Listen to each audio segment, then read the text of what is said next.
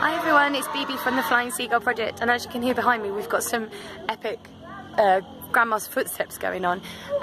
We've just done a show here in the mountains of Lebanon, and it was really, really lovely.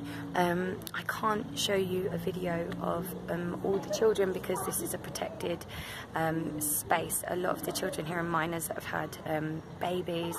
There's a couple of women that have been segregated, and these guys don't get a lot of interaction, so we had a show this morning that was very quiet, very calm. The children were a bit uneasy, but after a while they got warmed up and they were great.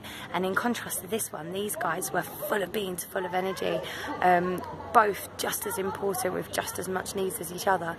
And yeah, I think the contrast between the children can be quite unsettling for an adult who hasn't experienced what they've experienced, when you see some that have gone into themselves, but you see some that are like really full of energy all the time.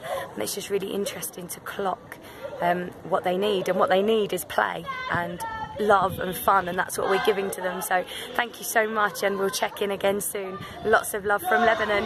Love, love, love, love, love, love, love. Jazin.